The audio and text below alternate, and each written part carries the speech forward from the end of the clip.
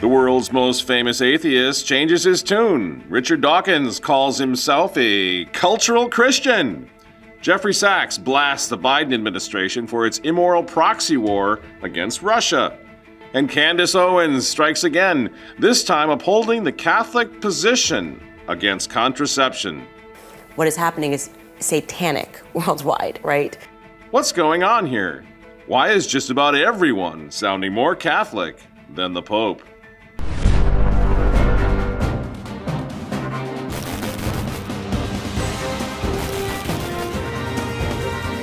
Hello again, ladies and gentlemen. I'm Michael Mann. This is Remnant Underground. Happy octave of Easter to you all. And thank you, special thanks to everyone for a tremendous outpouring of support and sharing of last week's rather controversial Underground on the social reign of Christ the King and the Candace Owens controversy. I really was amazed by, first of all, by the overwhelmingly positive reaction to that, but also so many of you talked about the fact that you had never heard of this. You had never learned anything about the doctrine on the social kingship. And this came as new information. And so I was reminded by that we really do have an obligation to factor that in. And I don't want to say that anybody in this audience is ignorant, but in a sense, this whole revolution has been premised on dumbing down the Catholic world as to what it is that we actually believe. And that's how the revolution actually worked. So, and I think I fault myself because we have to keep in mind now, on the one hand, it's a great thing that literally tens of thousands, if not hundreds of thousands of people have become aware of the revolution in the Catholic Church, have joined this traditional Latin Mass movement. They're trying to figure out what it's all about. And I think those of us who have been in it for a long time have sort of been remiss in a way in not taking into account that you just didn't know. You weren't instructed, you weren't taught, you weren't catechized on these things, and yet these things are foundational. The social reign of Christ the King, as I said last week, this was the animating thing behind everything that Michael Davies did, and my father did, and Archbishop Lefebvre did, and all the pioneer traditional Catholics.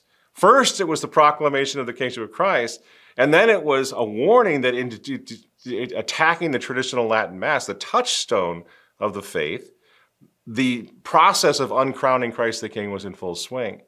So we really have to talk more about this. If we're going to understand, we're going to put together some semblance of an actual army of God to fight and restore all things in Christ. So to that end, we've made a couple decisions to take this up to the next level. In fact, we're going to talk about Candace Owens. We're going to talk about the kingship of Christ. We're also going to talk about, believe it or not, something that Candace Owens has brought back to the forum this week, and that is contraception. And it's absolutely incredible to think about that after the church's constant teaching on some of these things, the moral questions such as contraception, you no longer can turn to the Pope or to the bishops or to most priests to say anything about these issues. Very serious issues that have to do with the destruction of society and the family and life. You can't rely on the church anymore. And so you have people like Candace Owens, who I like to think will one day be a Catholic, but she certainly isn't a Catholic now. Her husband is a Catholic, coming out there and reminding the world of what the Pope and the bishops should be talking about, but they no longer are. So really, in talking about people like some of these influencers like Candace Owens, who obviously is coming awake, it really is an indictment of what's happening to the church. And it's also, on the positive side, it's an indicator that God's grace is still at work. So I really want to spend a few minutes talking about that tonight. And I'm also, to that end, really excited to announce that because of this reality where we're looking around going, oh my gosh, where's the church? What we decided to do, we've come up with a theme now for this year's Catholic Identity Conference in Pittsburgh, Pennsylvania. It's going to happen at the end of September. The theme is going to be, and again, because it's not being talked about in the church, the theme for this conference, which usually attracts about 800 people, thousands of live streamers, the theme is going to be, "And He Shall Reign, Restoring All Things in Christ the King."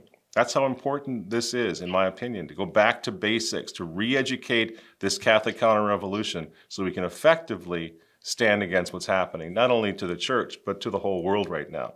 And first, a bit of shop talk that has to do with another aspect of what we're trying to do here at remnant-tv.com. We actually have a channel now. I think I've talked about it a couple times, but I want you to be aware of it.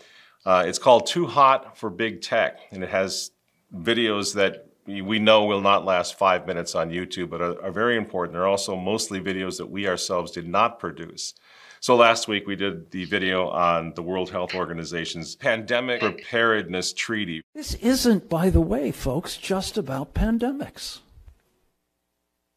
This is about anything that Tedros Ghebreyesus, the Chinese communist proxy, who runs the World Health Organization, decides is a, quote, public health emergency of international concern. Congressman Smith, who I admire tremendously, talked passionately about abortion being a public health emergency of international concern, according to the World Health Organization. What is so worrying about this, wherever you come down on abortion, is that they're not only able to declare it that, they're able to dictate what must be done about it. This week, we've got a video called Climate the Movie, The Real Truth. I can't recommend this highly enough, and some of you are going to be scandalized by this. Here's why. Like Expelled, which is that great Ben Stein 2008 documentary on intelligent design, which was not produced by Catholics, it was produced by scientists, by academics in defense of intelligent design. This one on climate change is made by the same sort of top flight scientists who have a lot to lose from speaking out, and that's why I think it's so relevant. So they're not traditional Catholics, they're not fundamentalist Christians without a whole lot to lose, quite frankly. And in fact, I would disagree with a number of the scientists who are presented in this video on the question of evolution and the old earth and so forth. But that's why this documentary has made it to our Too Hot for Big Tech channel, because it is so devastating to think that it's coming from the scientific community now.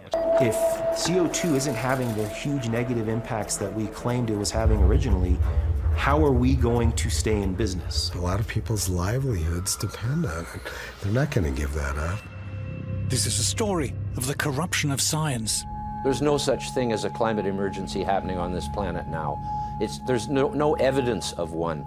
The climate alarm is nonsense, it's a hoax. I've never liked hoax. I think scam is a better word, but I'm willing to live with hoax. It's a story about the bullying and intimidation of anyone who dares to challenge the climate alarm. To speak up against or about climate change in any sort of skeptical way was essentially career suicide.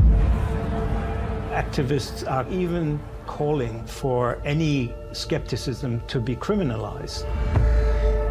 It's the story of an assault on individual freedom. It's a wonderful way to increase government power. If there's an existential threat out there that's worldwide, well, you need a powerful worldwide government, to cope with it. We see all these kind of authoritarian measures being adopted in the name of saving the planet. You've suddenly got the population under control all over the world.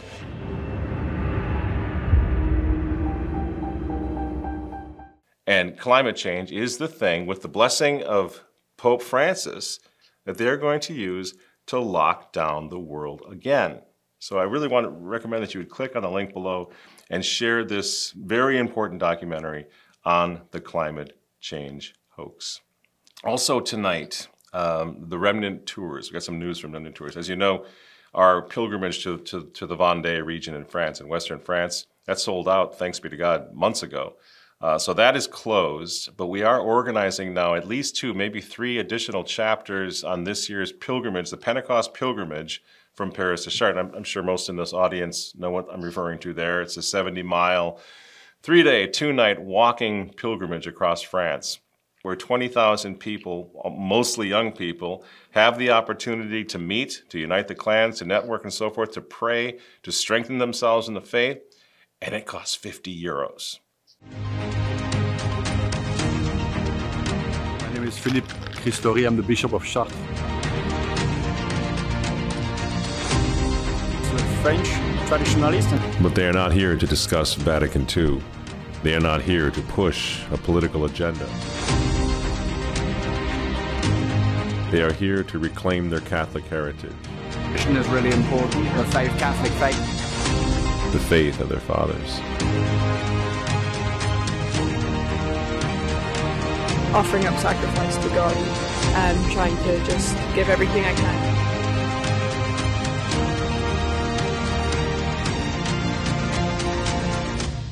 So see the link down here below and join me in France in May if you'd like to on the Pentecost pilgrimage from Paris to Chartres.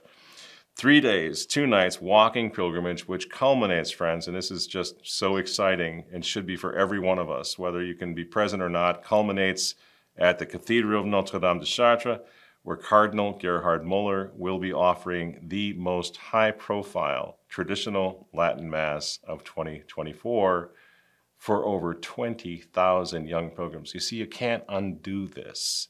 You can't reel it in. You can't cancel it. Once this happens, it changes. It influences an entire generation of young Catholics. That's why it's so important, whether you can be there or not. That's why it's so important.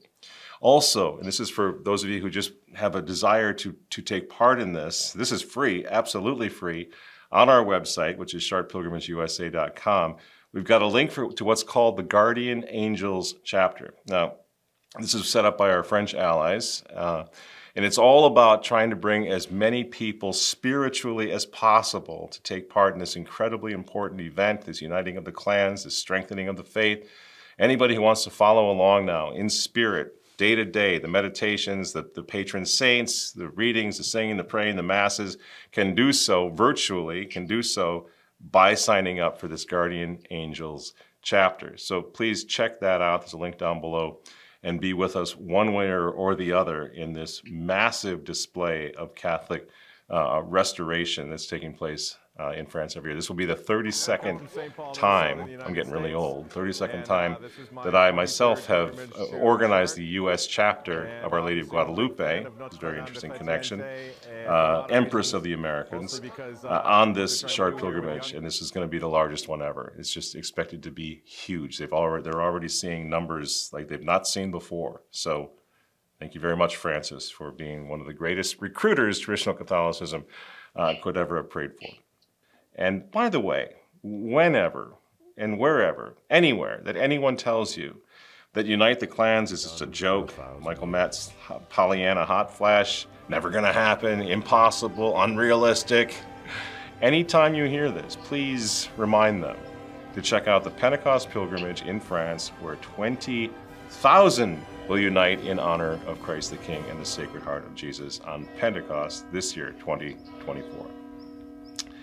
This is going to be big, and I think the reason these events are getting bigger all the time is because there is, in the world today, a sea change going on, and I really want to kind of talk about that just for a little bit tonight. There's a sea change. We talk about it. People hope for it, but I think sometimes people are skeptical. Like, it's just getting worse all the time. It's not getting better. Well, let's look at a few examples of how things are actually changing and getting better, how there actually is a mass Christian awakening going on in the world right now that we need to pray for, and we need to support it with everything that we've got. So I'll give you an example, kind of a fun one. Last year at the Catholic Identity Conference, I had the honor of interviewing Gerhard Cardinal Müller. Now, he's going to be the celebrant at the Chartres pilgrimage, as I just said, the traditional Latin Mass at the Chartres Cathedral this year. He is the one who famously said the Synod on Synodality represents a hostile takeover of the Catholic Church. He's really on fire. Well, last week, guess who Tucker Carlson interviewed? What do you think the West, that is Europe and the United States, will look like 100 years from now?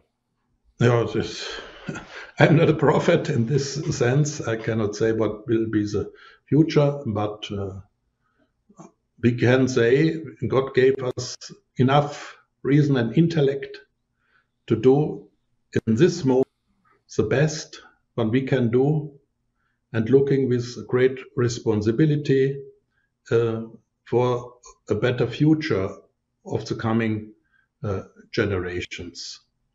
And I think only with a renewal of a Christian understanding, which is our culture, without Christianity, the West is nothing. These are monumental things that are happening, friends. These are not small things.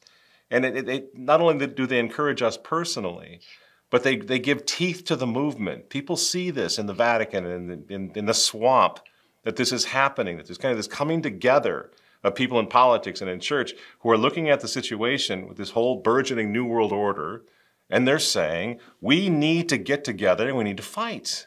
And surely the Pope is a moral authority all over the world, and he has some meetings with this so-called elite, or the politicians, the leaders of the state.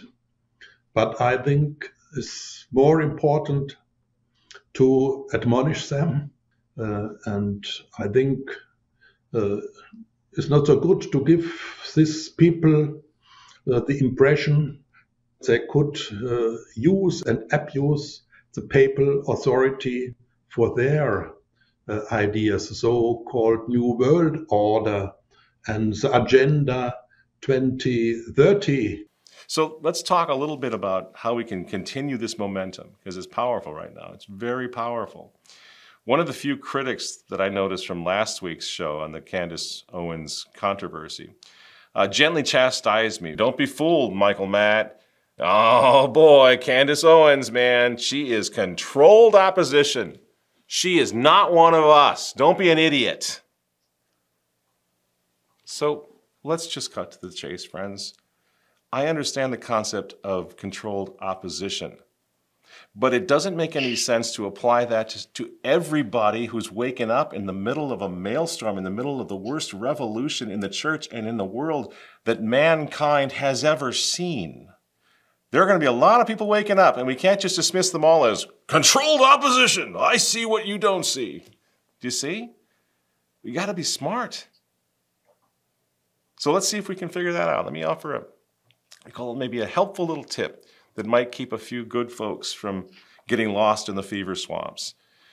Because there is, and everybody will agree to this, there is an increasing sense of unease in all walks of life with the way that things are going in the world right now. And this is prompting many people to question the brave new world, everything that's going on.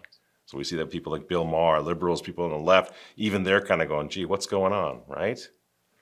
Now, some of these people I would characterize as cowards, just straight up cowards. A guy like Richard Dawkins, the world's most famous atheist, he comes to mind in the coward category. You see, because old Dick Dawkins is getting a little older. He's looking around his own country now, and he doesn't recognize it anymore. Why? Because Christianity has been destroyed. So he doesn't recognize it. He's starting to feel afraid. He's starting to feel vulnerable, Mr. Old Atheist. Okay? Where's Christianity? And suddenly, well, wouldn't you know it, old Richard Dawkins is changing his tune. Well, I must say I was slightly horrified to hear that Ramadan is being promoted instead. I do think that we are culturally a Christian country. I call myself a cultural Christian. I'm not a believer, but there's a distinction between being a believing Christian and being a cultural Christian. And so, you know, I love hymns and Christmas carols, and I sort of feel at home in the Christian ethos. I feel that we are a Christian country in that sense. It's true that statistically the number of people who actually believe in Christianity is going down, and I'm happy with that. But I would not be happy if, for example, we lost all our cathedrals and our beautiful parish churches. So I count myself a cultural Christian. I think it wouldn't matter if we substituted any alternative religion. That would be truly dreadful. Well, which brings me to my supplementary point, which is that, as we know, church attendance is plummeting, but the erection of mosques across Europe, I think 6,000 are under construction, and there are many more, are being planned. So do you regard that as a problem? Do you think that matters? Yes, I do, really. I mean, I have to choose my words carefully. I mean, if I had to choose between Christianity and Islam, I choose Christianity every single time. I mean, it seems to me to be a fundamentally decent religion in a way that I think Islam is not. Richard Dawkins, the cultural Christian. Did you see that one coming? It shows you, though, right? Everybody's seeing it, even old, crusty atheists like Dick Dawkins. You just can't make it up, though. I mean, this is the guy who helped blow everything apart in the first place, and and now he's freaking out because all the Christian barricades and protections are gone. The protections between civilization and barbarism, they've been flattened, and who flattened them? Well, sophisticated atheists like Dick Dawkins. That's who. And now he's sitting out there like something out of the Three Amigos. Help! Bring back the Christian carols! Help! This is for real. I'm terrified. What am I doing in Mexico? They're using real bullets. This is real. You mean... Yes. They are going to kill us.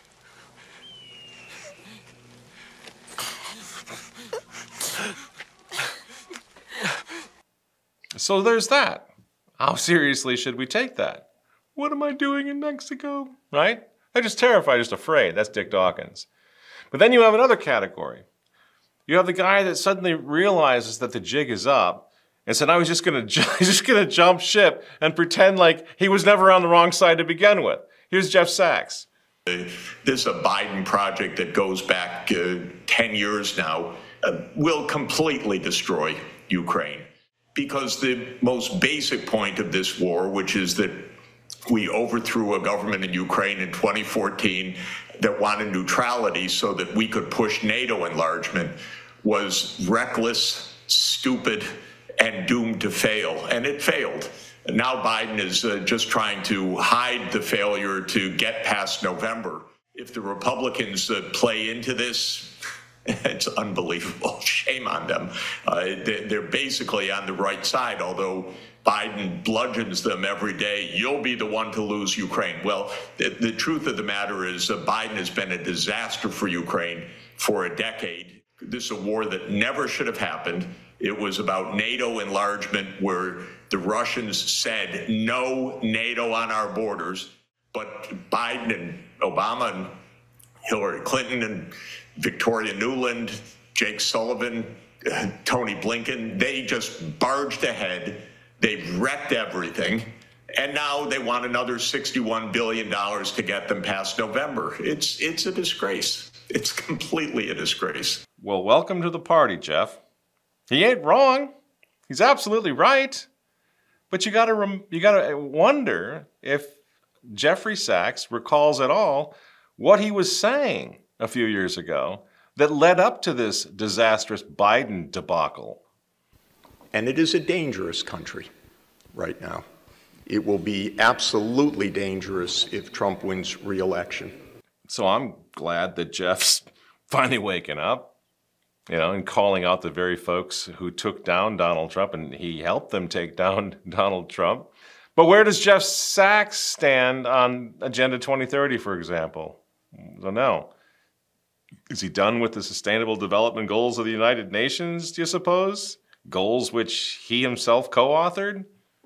Doubt it, maybe. How do we know the difference? How do we know which ones are real and then maybe trustworthy and which ones are just plain old everyday opportunists trying to bet on the winning horse, not wanting to be stuck holding the bag, right? How do we do that?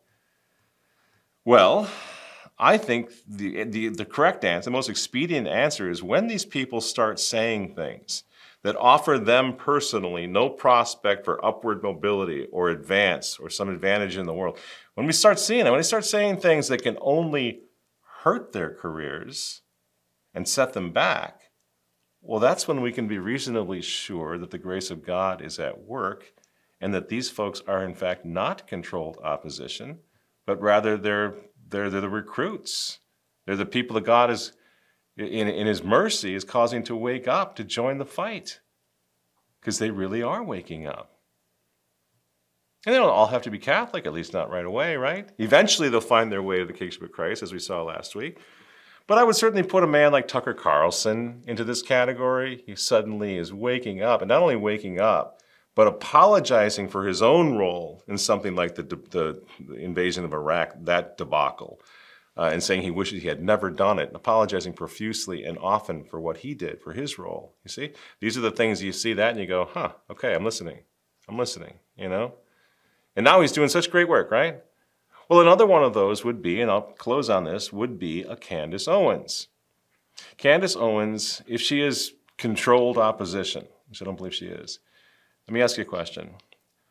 Why in the world would she go out on, what do you call it now, international TV, on the internet? Why would she go out and say this? You also come out against his birth control, or the pill as we call it. What's the issue there? Everything, once you learn the history of it. So I have a show, and I'm smeared as an anti-vaxxer. I don't want that to be a smear. I want to embrace that. I'm against vaccines. I am against hormonal birth control. You're not hurting my feelings by pointing that out. I've done the research. I've looked into the history of it. Birth control is exactly what it sounds like. They thought of it as something that needs to be propagandized to control the birth rate. It's a movement that is steeped in eugenicism. You know, the Passing of the Great Race was the book that was the most well-read book in the world at that time in the progressive era, throughout the progressive era, and it was basically a pseudoscience, and it worried about the preservation of the races and basically taught that you could train people not to procreate. Contraception? Are you kidding me? The left, the bad guys, they won that war decades ago, didn't they?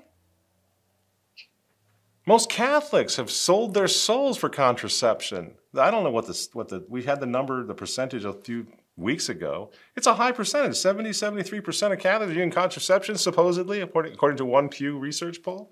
Anyway, it's a lot of Catholics have given up on this because they're not being taught it anymore, right? They're not being catechized in the moral teachings of the church. Evangelical Christians on the question of contraception, I mean, they led the charge in embracing contraception way back in the 1930s at the Lambeth Conference, right? And they haven't looked back since. You go to people have been critical, and I think to some extent, rightfully so, even of the pro-life movement and how the attitude is, well, just use contraception so you don't have to kill the baby. Well, this is the slippery slope. This is the beginning of the end. It all started with contraception, you see? So again, ask yourself now, why would Candace Owens be doing this? Margaret Sanger literally wrote a piece called Birth Control Propaganda and talked about how men breed their cattle with more care than we breed humanity. And so the great thinkers of that time, always the Yale and the Harvard crowd, thought up the eugenicist movement, and birth control was created with that in mind. Women aren't educated about any of that when they're handed packs of birth control and they're poisoning their bodies routinely. And then when they want to have kids years later and they go, I don't know why I can't get pregnant. Well, the answer is because you've been taking a drug for decades, a drug that was created to stop you from procreating. Amazing. And this gets back once again to my little helpful hint. Candace Owens, and anyone who says that, has everything to lose by saying it, so why is she saying it? You know, I think part of it is spiritual. I think I have very much felt within my own soul and in the conversations that I've had with my husband that, I don't know, just there's this sort of awakening going on. And I think we're just inching ever so closely to losing the world and into something that I don't say this ironically, and I think people should be careful when you say this and think about what you're saying when you say it's satanic. What is happening is satanic worldwide, right? It is the inversion of truth. It is again, something that used to be taught in American school systems was the Bible. That got wiped away in the 70s, and that was ever intentional. Why is she saying it? And that's why last week when we saw that happening to her, where she got fired, where she was being maligned all across the spectrum, conservative Catholics, Christians, liberals, everybody, attacking her for defending the kingship of Christ. And now this week she's doing this, and she's paying the price for it. Well, what do you think? Doesn't that make that person an ally to our cause?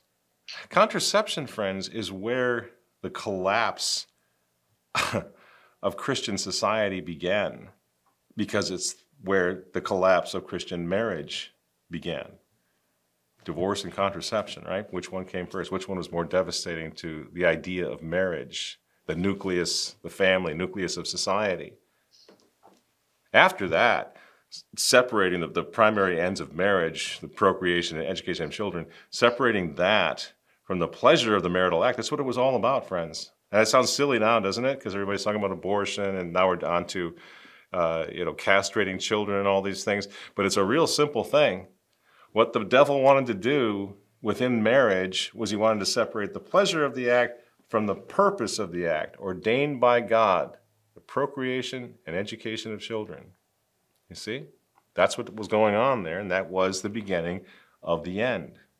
That's how we got to where we are now, with the marriage and the family in shambles, and society in shambles. And again, Candace Owens is essentially standing alone, out of nowhere, on this, once again, and ironically enough, standing with the same Pope who gave us quas primas on the social kingship of Jesus Christ. Pope Pius XI also gave us, in December of 1930, an encyclical letter called Casti Connubii, which, if you're new to the movement or you're a recent convert, is going to be extremely eye-opening for you to read, to see what the church taught, initially was teaching, and how far we have drifted from that.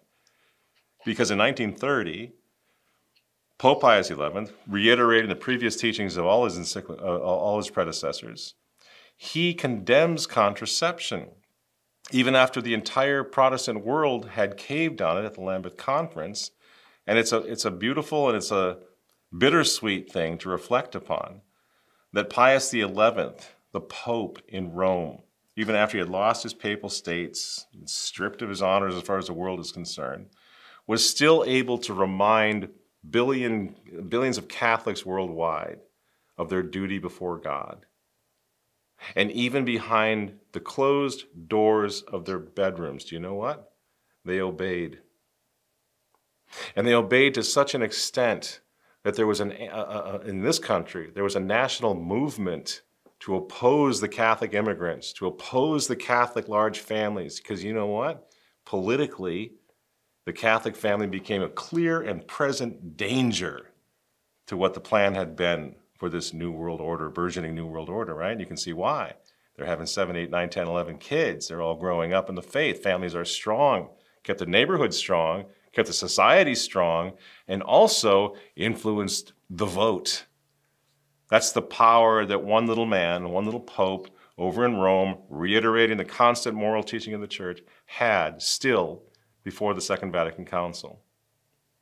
So let's just close on this, again, with an interest, with an eye on looking at this woman who's not even a Catholic, but in the grace of God, has reminded the world this past week of the teaching of the church and the route back to sanity, to a moral Christian society. This is going to sound really foreign to you, but here's what the Catholic Church actually, based on scripture and tradition, infallibly taught.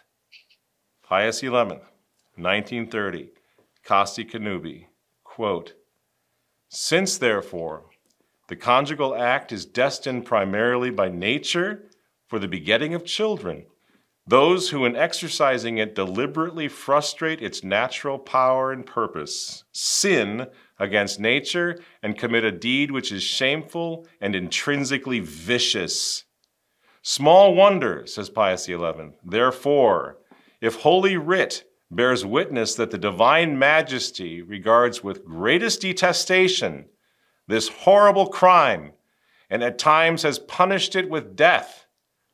As St. Augustine notes, intercourse even with one's legitimate wife is unlawful and wicked where the conception of the offspring is prevented.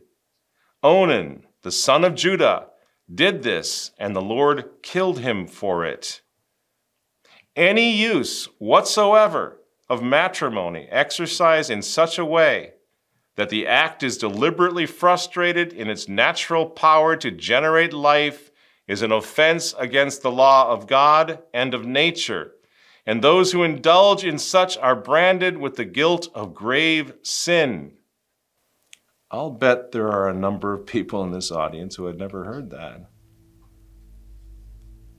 It's pretty scary stuff. Either the church for a long, long time was dead wrong, or we're in deep doo-doo. Because we've drifted so far from that. Francis blessing homosexual couples now. You see? See where it all started?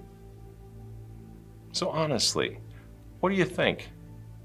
Is Candace Owens the problem? Is Candace Owens wrong for reminding us of what our own church teaches and has taught for 1,000 years based on the Word of God Himself? How can she be wrong when she's defending the infallible teachings of Holy Mother Church? Controlled opposition? I don't think so. So once again, friends, I see this as a reminder for us all. And though I've never met Candace Owens, I stand with this woman once again this week, and I hold her up as this week's Exhibit A for a worldwide awakening to the truth that is happening all around us, with or without Pope Francis and the Church of Accompaniment.